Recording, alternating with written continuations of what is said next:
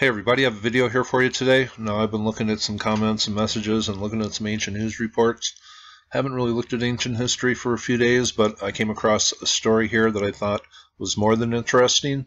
Elongated skulls is something I haven't covered on my channel for a long time, but there is a new report that came out today about a find in China. Let's just do a little reading here. It says, East Asians may have been reshaping their skulls 12,000 years ago. It says, ancient tombs in China have produced what may be some of the oldest known human skulls to be intentionally reshaped. At a site called Houtaomuga, scientists unearthed 25 skeletons dating to between 12,000 years old and 5,000 years old.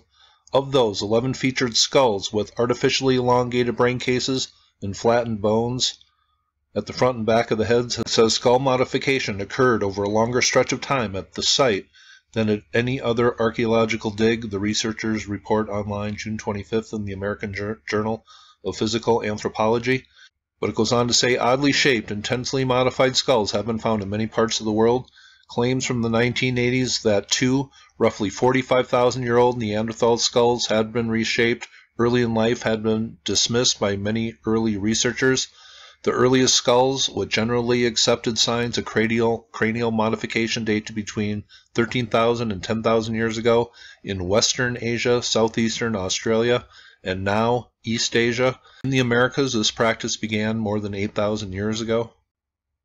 Now the skulls I'm showing here, this comes from a 6,000-year-old man here, and then the other pic, the one on the left, comes from a 12,000-year-old man that says that evidence suggests that his skull was elongated on purpose, and here is a 5,000-year-old woman on the right.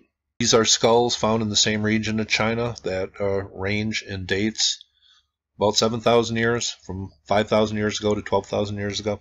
It says Houtaomuga was excavated from 2011 to 2015. A man's skeleton with a modified skull was found in a tomb dating to between 13,000 and 11,000 years ago, based on styles of pottery found in the same sediment layer. Radiocarbon dating of the skeleton placed it around 12,000 years old. Two sediment layers dating to between 6,300 years old and 5,000 years old contain 10 skeletons with reshaped skulls.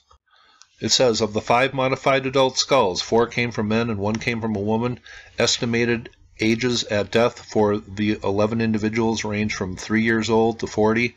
Then they talk about high-status individuals.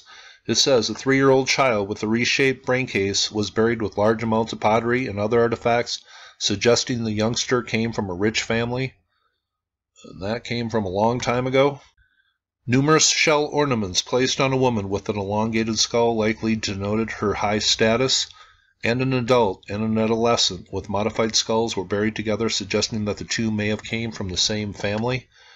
And I know Brian Forster has talked about this subject a lot, as far as these skulls being found in Peru, and some strange mysteries involving some of them. So if you have any good links, please leave those below.